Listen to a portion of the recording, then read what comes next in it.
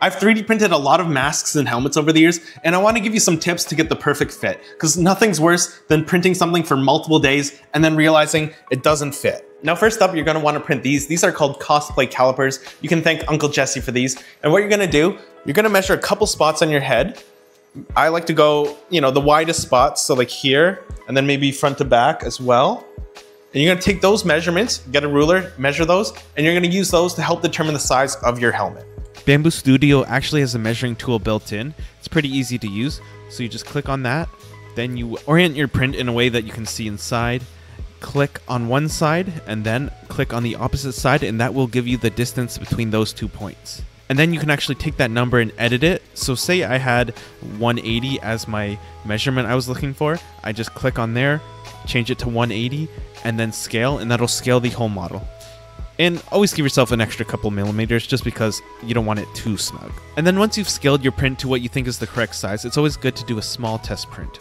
Lower your model through the bed until you find the spot you want to do the test print, then slice it, and you can either stop it manually after a few layers or program it in. So here's my little test print. So using this, I'm going to put it over my head, and I can see it's very snug.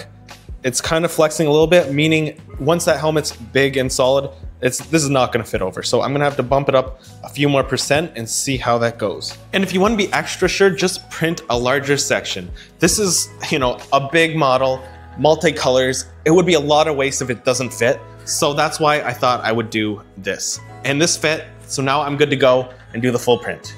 Another tip is to read the comments on the page of the model.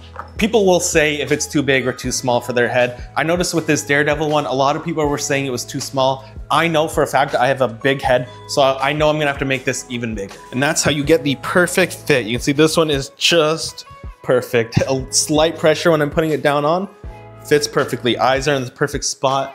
Everything fits wonderfully. It doesn't wobble too much when I move my head.